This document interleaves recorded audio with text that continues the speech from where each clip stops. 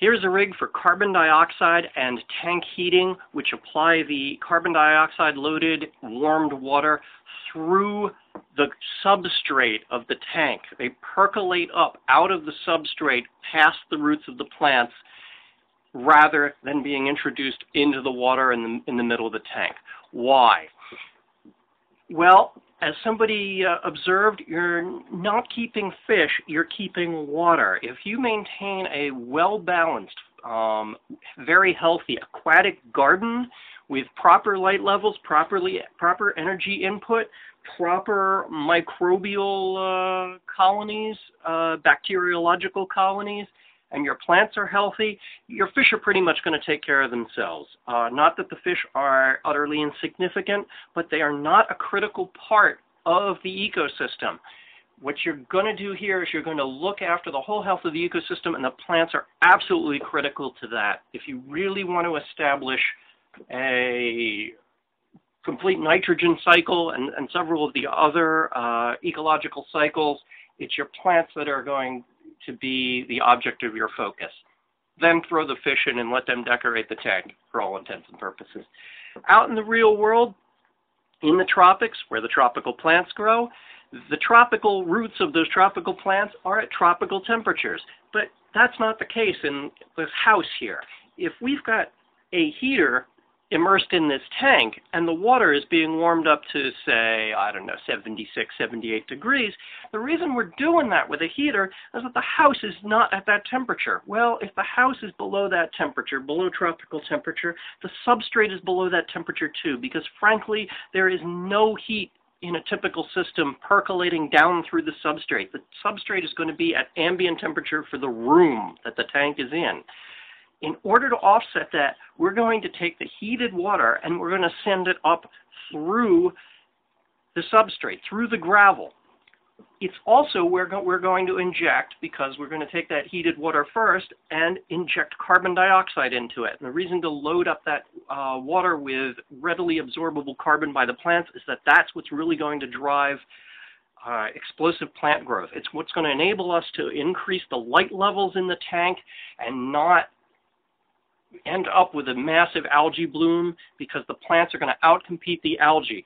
Right? If we don't add the CO2, then all we're going to get if we add more light is a tank full of algae. This is a matter for a separate discussion. Here we're just here to talk about the fluid flow, and let's get into the mechanics of it all.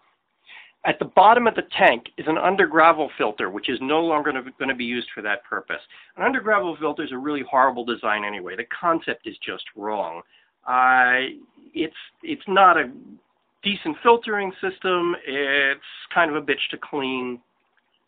We're going to use it the other way. We're not going to take water out of the system. We're not going to suck through the undergravel system. We're going to push water through it. Let's start with the carbon dioxide.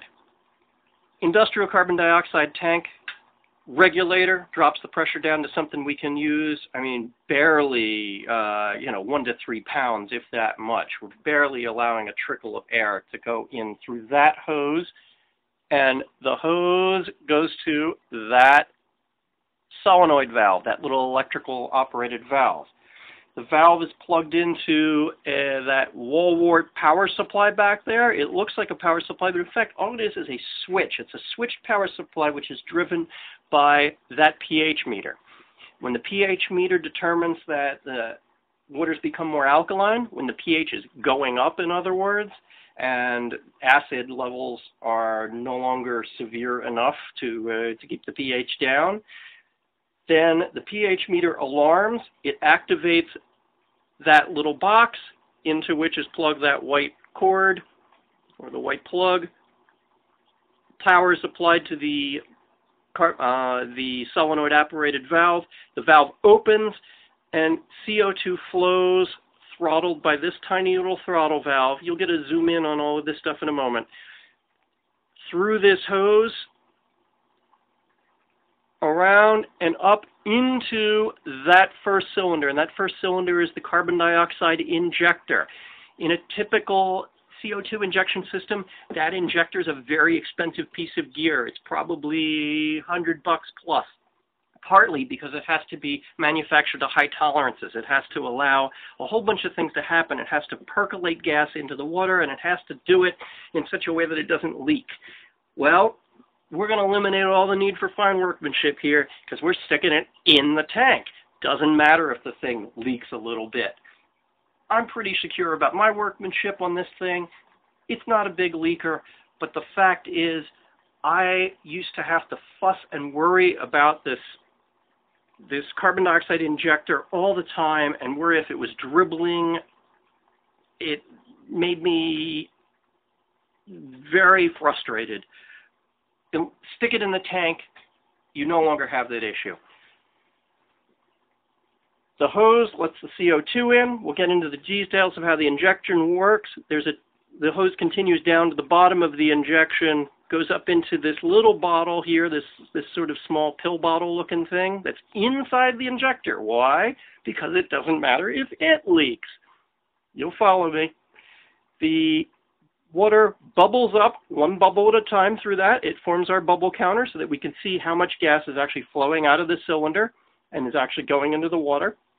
And from the top of that little pill bottle, you'll get the close-up view in a moment, a hose leads the gas down and into that little cylinder there, which is an air stone, a ceramic air stone. Air stones are generally chewed up by the stuff flowing through them. They almost all crumble and fall apart. You need a ceramic air stone to avoid the highly acidic water that you're going to pump into it. Once you've added CO2 to the water, the carbolic acid content of the water goes way up. The pH of the water drops.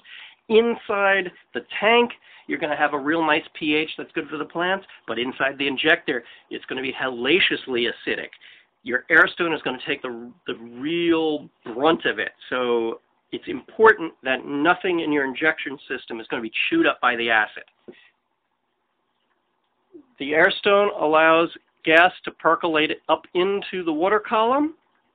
The water column is being fed by a pump. Now the pump is inside this sawed-off juice bottle down here. The pump, the little submersible pump, is surrounded by filter material, sponge on top, and then some aquarium gravel, because the aquarium gravel can be vacuumed out very easily. That's the best way to clean it. You don't want to have to dig the pump out, clean out the sponge, put it all back in there. You can if you want, and you might have to do it at periods, but most of your gunk getting sucked in by the pump is going to be vacuumable off the top through that layer of gravel that's sitting in that little cup. Here's the outlet hose. Goes up through this U-bend and is poured down through the column in the diffuser assembly. It leaves the bottom of the diffuser assembly and makes another vertical trip, still under pump pressure, up to here, where it pours freely into this open tube. This open column, it is right up here, it is open to the atmosphere, right at this point, fills up with water and discharges under the weight of that water column out through the under-gravel filter, which has been repurposed as an inlet plenum. Stuck into this plastic column, bottom of column, top of column. Stuck in there is an electrical heater. So the water that came out of the diffuser is now pouring over an immersed heater. That heated, injected water goes into the under-gravel filter and percolates back out through the gravel.